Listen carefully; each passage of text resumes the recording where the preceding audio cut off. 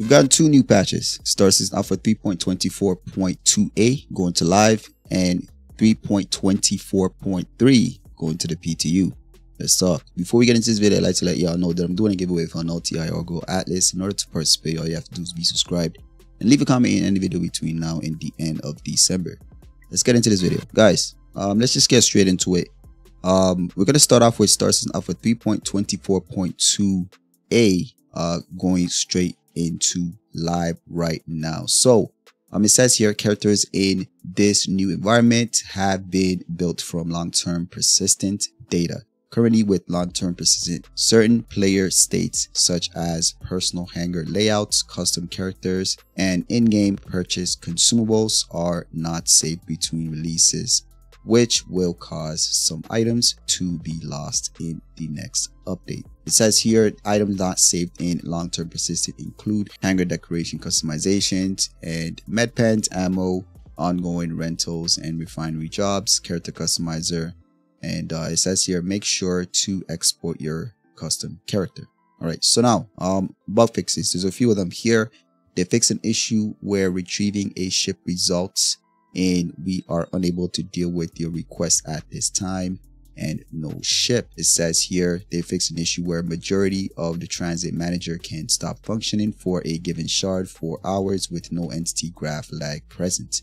They fix an issue where a player interacts with a sub terminal while a server error occurs, can block this kiosk from being interacted with by another player. They fix an issue where you cannot initiate quantum jump for multiple vehicles. They fix an issue where hauling missions give full rewards without delivering all cargo when the submit button is pressed. They fix an issue where permanent incapacitated audio loop after respawning. They fix an issue where when a player is in the co-pilot or gunner seat, the player in the pilot seat will not be able to swap between SCM and nav mode. This is for all the Zeus variants. They fix an issue where the transit appear to be failing to stream back in after being streamed out. They fix an issue where spawning not possible after rejoining a lobby in Arena Commander. This one has 9 client crashes, 23 server crash fixes, 3 hybrid crash fixes, multiple issues with extremely high entity counts in Stanton. They made further client physics performance improvements and made further background server stability improvements. All right, so now let's get on to the PTU build that's about to drop with Starts Alpha 3.24.3 this time around. It says it's released for all waves and the testing focus is stability and bug fixes, IAE, hauls at New Babbage, and Save Stanton global event. So now under features and gameplay, under ships and vehicles, it says they've updated the MISC Starfarer Annunciator scale.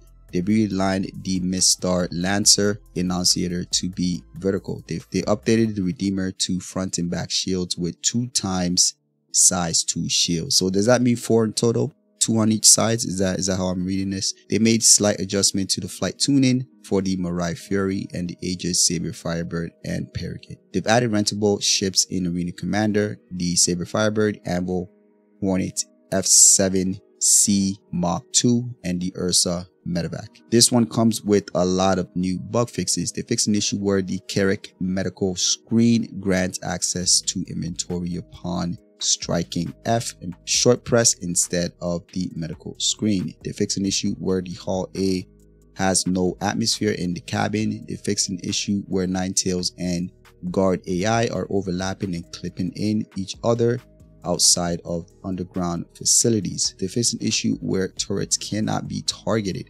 They fixed an issue where elevator panel button disappears on upper floor. They fixed an issue where there is a vis area issue with the component bay and cargo bay door in the 400i. They fixed an issue where the interior of the 600i doesn't render properly through the doors. They fixed an issue where full power weapon adjustments takes additional power away from other systems.